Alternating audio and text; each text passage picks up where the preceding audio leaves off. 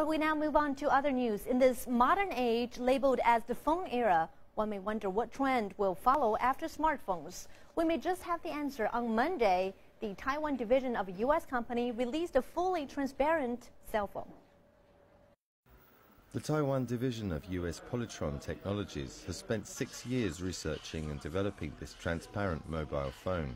According to the development team, it functions just as well as a smartphone.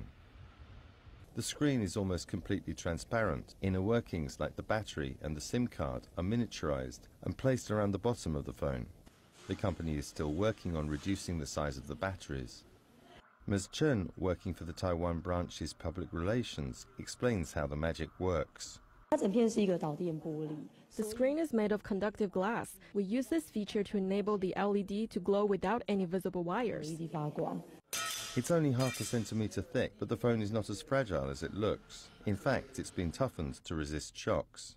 The prototype is 25% lighter than an iPhone 5, with an 11-centimeter screen, slightly bigger than the iPhone. It can only be touch-activated on one side, but can display images on both the front and the back. Some phones have had transparent components before, but never to this extent. The phone is expected to be on sale by the end of the year. Its price will be revealed closer to its release date. Robert Farr, CCTV.